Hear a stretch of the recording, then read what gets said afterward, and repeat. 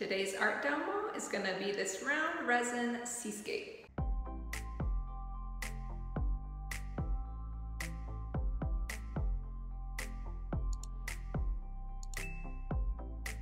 Notice anything different in the studio? Echo, echo, echo. Everything is gone. That's right, some big changes are coming for Tams Creative Corner. So stay tuned till the end and I'll give you a sneak peek of what is next. In the meantime, I've created this resin seascape called White Sands and Surf, made with real sand and shells. So let's get started. Today I'm working on a round cradle board and I have prepped it with water-based acrylic wood sealer. And now I'm just using some acrylic paints to lay down a base coat and kind of play with the design of my seascape before I begin pouring resin.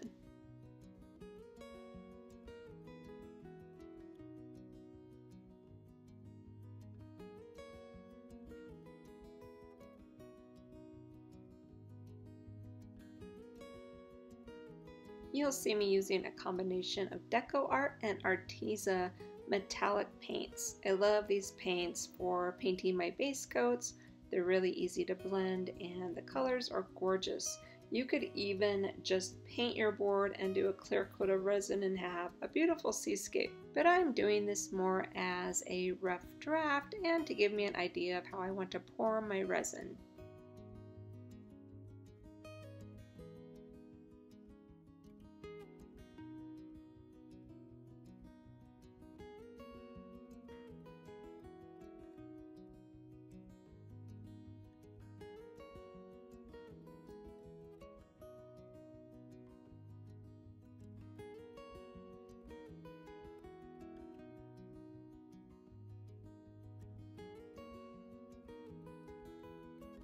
Now that my paint is dry, I make sure that my board is level and I begin mixing up some resin. And in this first few layers, I'm going to use Art Resin brand, and it's a 1-to-1 ratio. You simply pour equal amounts of resin and hardener, and then you combine those really well until they're completely blended. And then you can begin mixing in pigments and pouring to your heart's content.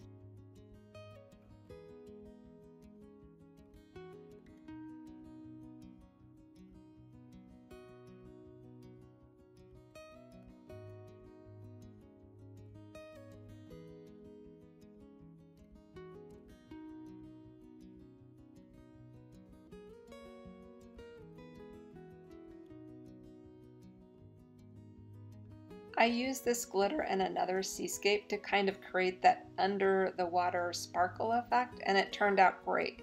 So I thought I'd give it a go on this seascape as well. So this will be my first layer of resin, and if you haven't seen that video, it's pretty popular and I'll link that one above for you. You can see I add a whole lot of glitter and then I just spread it out on my board to create that first layer. I let it cure before moving on.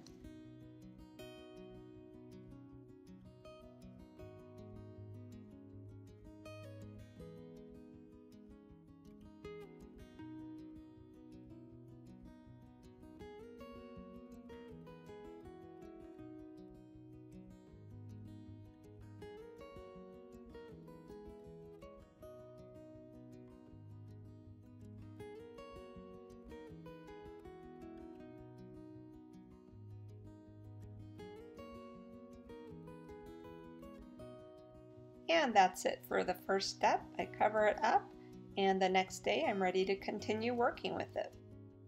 So I'm mixing up a second batch of art resin, and again equal parts, using my TCP measuring cups this time because I'm mixing in a little bit more. And then I'm going to divide it into smaller cups so that I can mix in my pigments. And the first thing I do is put down a clear layer of resin just to help my other pigmented resin move better over the surface.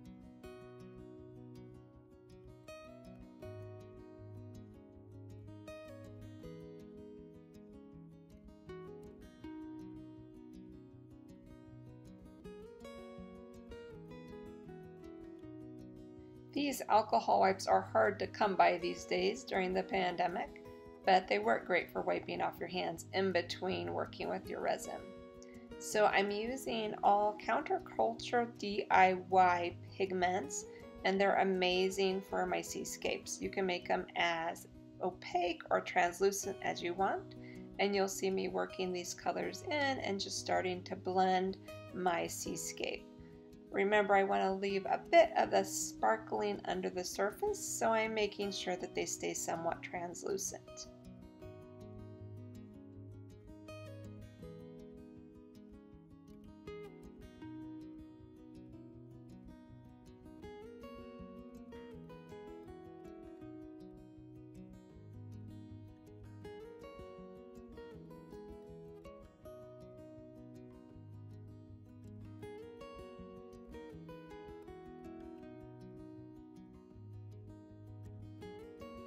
My favorite way of working the resin is just to get in there and use my hands.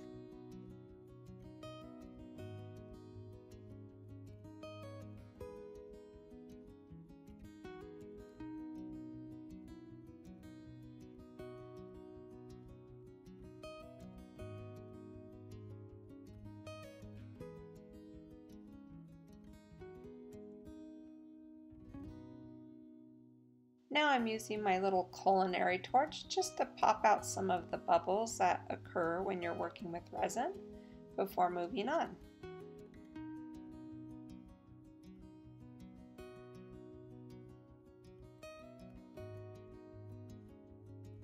And now I'm laying down some clear resin, and this is where I'm going to start my first set of waves.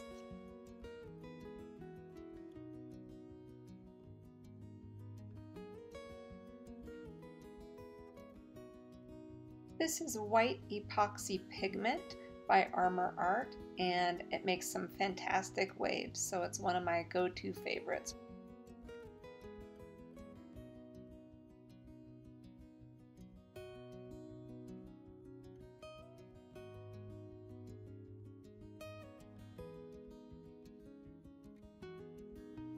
And now I'm using my heat gun to move the white pigment through the clear resin and create some of those waves.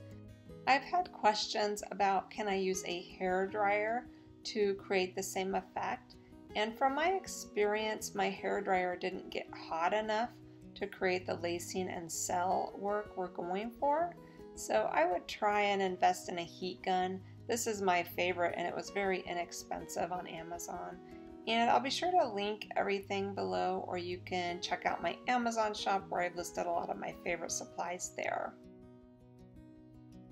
And because the torch is more intense heat source, I will go back in and just try to create a little more cell and lacing with that.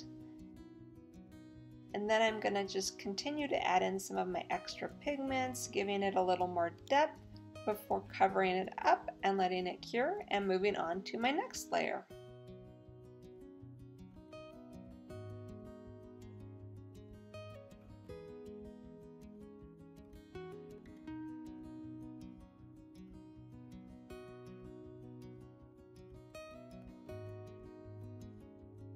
The next day I mix up another batch of art resin and I'm ready to begin layer number 3.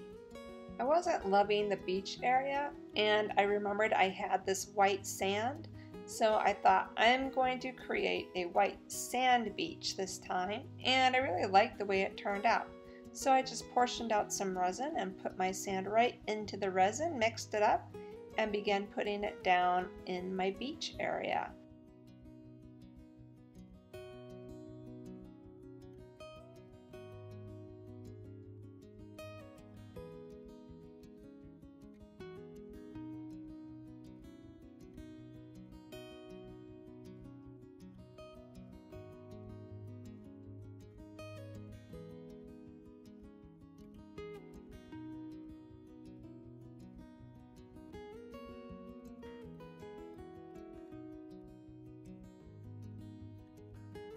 And I want the beach to have that real sand look to it, so I top it off with a lot of just loose sand And I let it stay there until the next day when it's cured, and then I pour off what's still loose, and it left a really great texture that you'll see in a minute.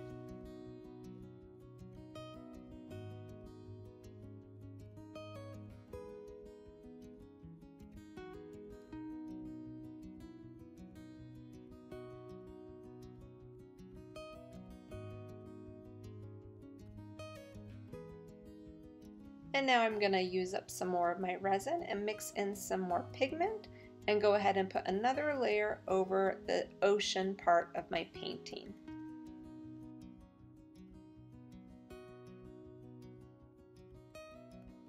If you've seen any of my other YouTube videos and seascapes, you know that I love to build layer upon layer. It just gives it a lot of depth and interest and really creates an effect where you're looking down through the water. And I just love that.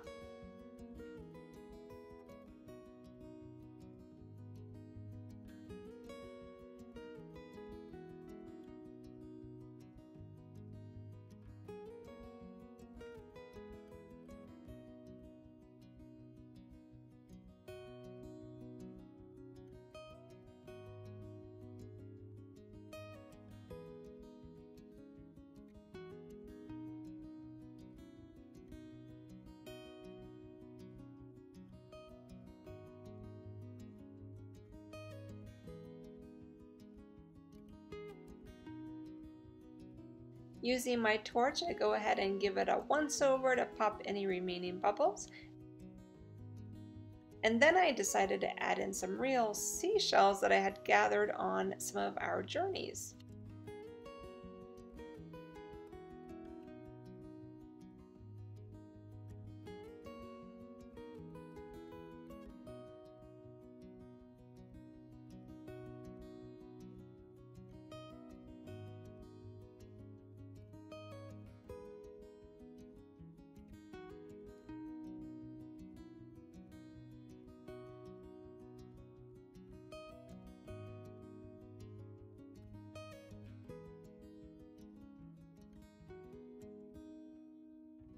Now I let it cure, and the next day I'm ready to shake off the excess sand and begin building my last layer and my last set of waves on this piece.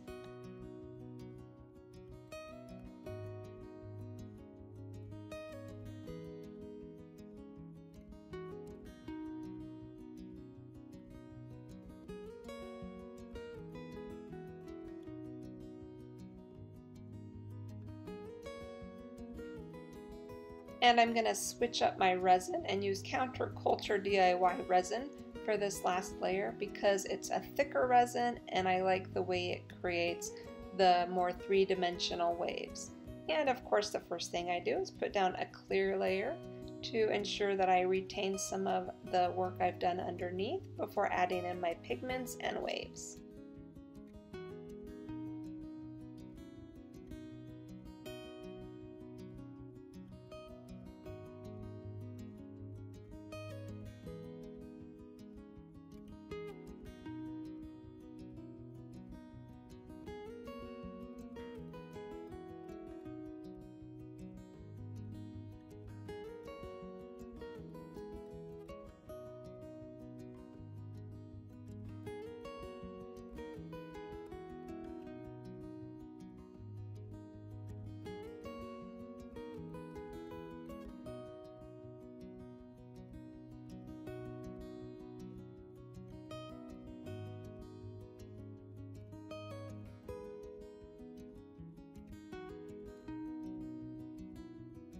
And the same process as before, we're mixing white pigment into resin and then applying it into the clear resin to create the waves.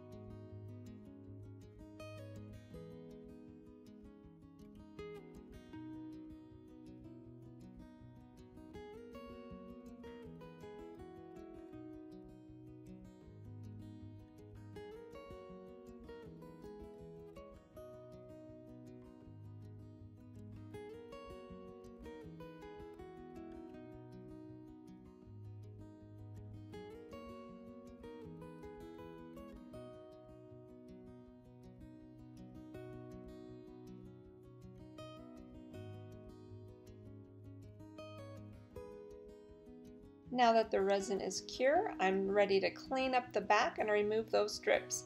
And it's pretty easy. I always tape off the back of my boards, and then when it's done I heat it up with my heat gun and it peels right off, taking all those drips with it.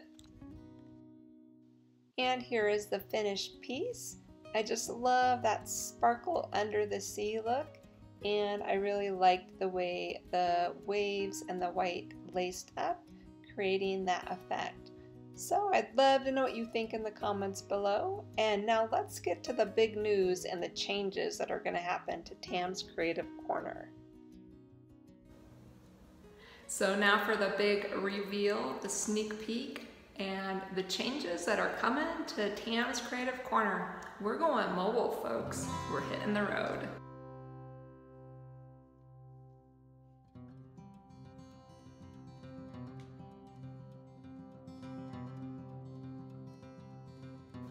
If you'd like to see where we end up and what we're up to on our next adventure in creativity and inspiration, we'd love to have you follow along. I've got to get out of the studio. The echoing is driving me nuts, and we've got a lot of packing to do. See you next time.